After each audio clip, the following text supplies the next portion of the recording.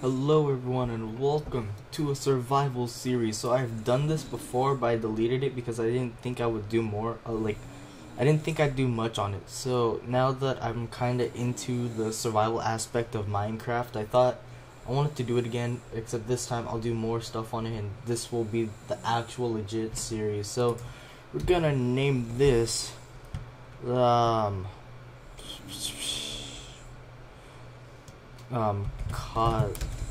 cause I can. Yeah, we're just gonna load that up.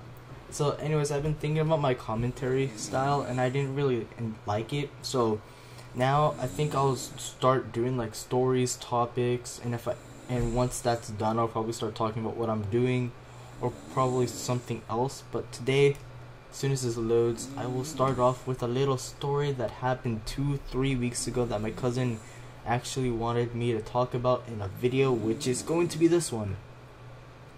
Oh yeah, by the way, I am using the newest snapshot that came out yesterday, 14W26C, and I recommend that you do not open like any of your worlds with this snapshot, because I had a survival world on my other laptop and the entire, everything was gone. Everything. Like, the whole world was gone. Oh, I'm lagging. Like, the whole world was gone. Like, everything just went boom, gone.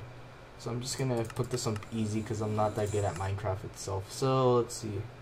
They're pretty good. Just turn off clouds. Everything else I do pretty much oh no, I guess it's only my other laptop then, huh? Only my other laptop you're gonna make me run good? Huh?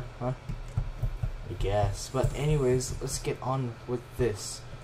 So anyways, what I want to talk about in this episode was the little story that happened. I think 4 would be good.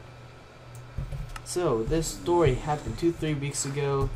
It was my cousin's graduation. It was my cousin's graduation. She graduated from her high school, and this is going to be really, really boring. I'm sorry if I'm procrastinating. But she graduated from high school, so we're about to go to her house, deciding what we're gonna do. Like, we're gonna go to her house and then we're gonna go out and eat at a fancy restaurant. Well, it wasn't really that fancy that I think about it, but a bunch of relatives, her relatives came over, we came over too. But it was still her graduation. We're about to leave and we're deciding who's gonna go in whose car. So the Poppets and I, we decided to go in her brother's car with his girlfriend. So we did, and you know, we walked there. Everyone was driving safely, and next thing you know, we get in the car. We're just stuck in like traffic, but we're still at the parking lot, and out of nowhere we're out of gas.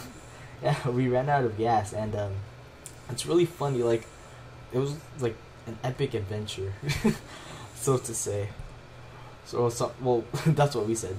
So what we did is, we ran out of gas, so we walked to the nearest gas station. So we were walking, and then we saw my mom and my dad in their car just driving to the house because it was traffic when it happened, and they saw us walking to the gas station like without our car or anything, and they pulled down the window and asked like what we're doing. So I'm just gonna do the basics of Minecraft, by the way. So we told them that we ran out of gas, which was the truth. But my mom, like later on, she says she thought that we were just kidding, and she thought we're just gonna go get some coffee or tapioca or something. So she just laughed, and I'm trying to remember as best as I could with this. So we're like laughing and all because his girlfriend was like all complaining, she told him that they should have gotten gas before going to the graduation because they didn't have enough gas. Like, they didn't have enough gas before going, but he said he's just gonna go because he thinks that there's enough gas to go there and go back. But that didn't happen as we thought. So, yeah. So, like I said, we were where was I? Oh yeah, they were we were laughing. So my mom thought we were just going out and get some drinks or something, but no. So what she did was say bye and rolled up the window. She didn't offer any help whatsoever. Like, would you like us to drive you or anything? It's just plain hilarious because there's just like So let's say like it was like some kind of crisis situation. Like you need your like someone to get your car. It's like, please help me, please help me. It's like, no, your parents. So what they did wasn't really crisis. It was actually pretty funny. Like we were just laughing as we said like we ran out of gas. So they didn't believe us. So my mom just rolled up the window, said goodbye, didn't offer any help at all, and just drove away. So we just kept walking and laughing about that because she didn't even offer us any help. Like, it's like she abandoned us. But it's not sad or anything. It's just plain hilarious of what we thought. So we kept walking. And then we go to the gas station. Like, we're finally at the gas station. And then we bought like the little tank thing that you get for, like, you know, if you run out of gas or something, you get those little tanks that you can't really get your car, like you can't move your car to like the gas poles or anything. So you know those little those bucket gas tanks thing, I don't know what to call it, but if you know what I'm talking about, it's like that little red bucket thing where you can put in your gas hole and, you know, put that in. So we got that, and we went to the cashier. So we just went up to the cashier guy, and let's see, what was it? He's asking us questions like, do you know how to use this?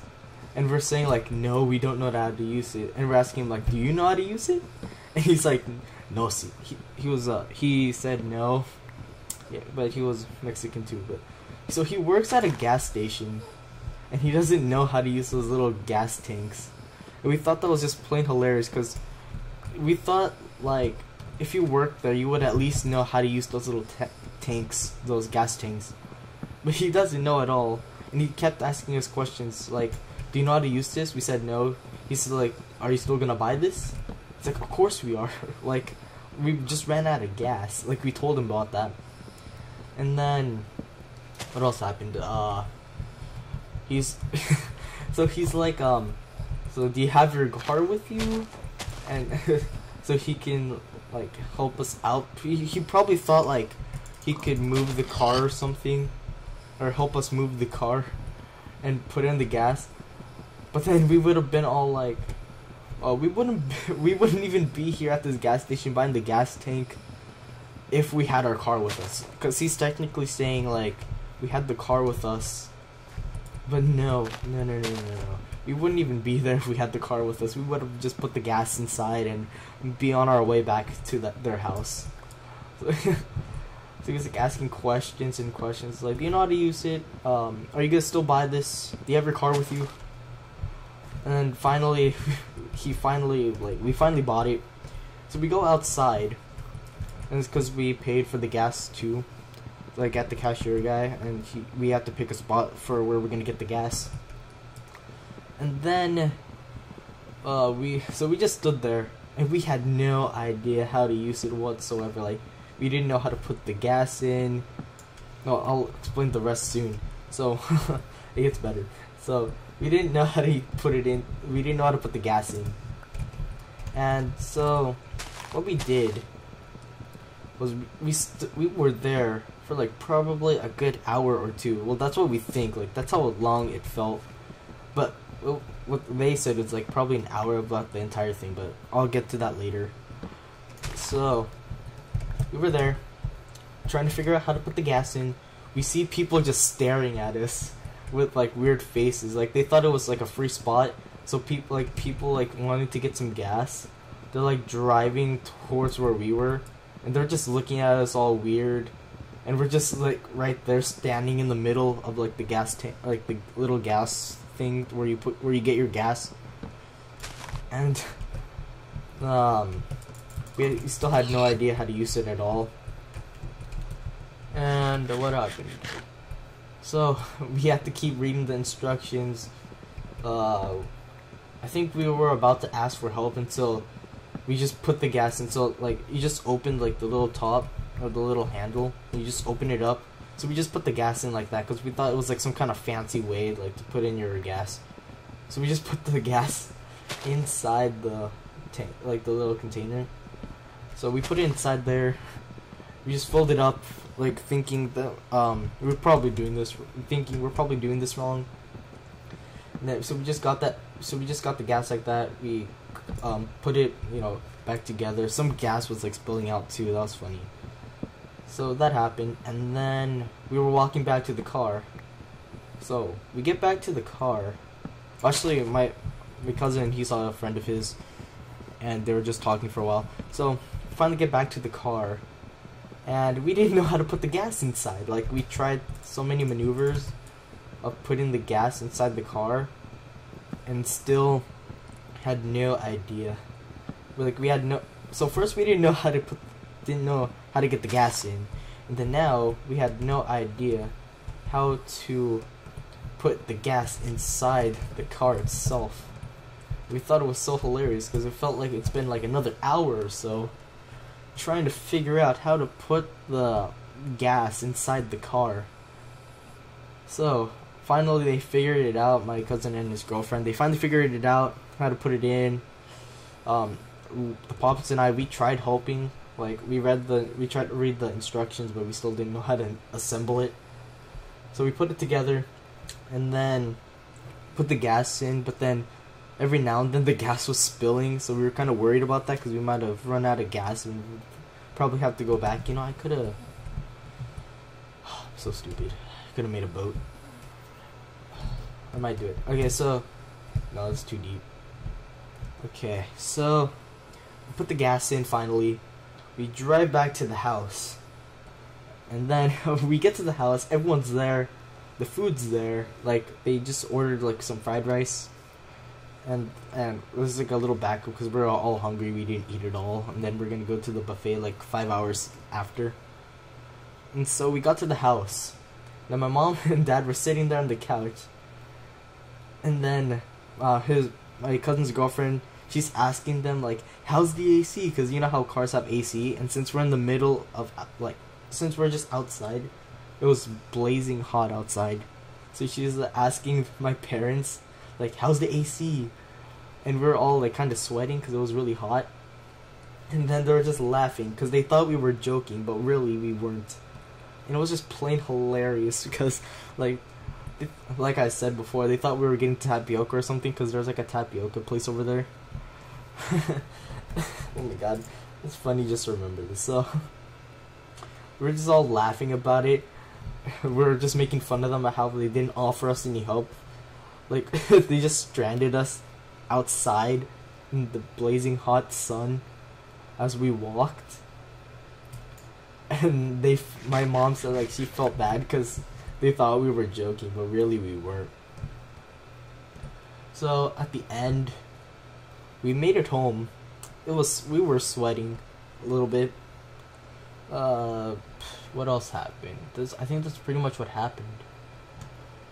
We thought we ran out of, oh yeah, so let's move back a little bit. So when we were going to drive home, so we put the gas in, but then like he had like this little meter in his gas tank where it shows how much, oh shoot, it shows how much, oh no, like he has these little bars to show how much like gas he needs. Like, does he have full tank? Does he have, yeah, just technically full tank.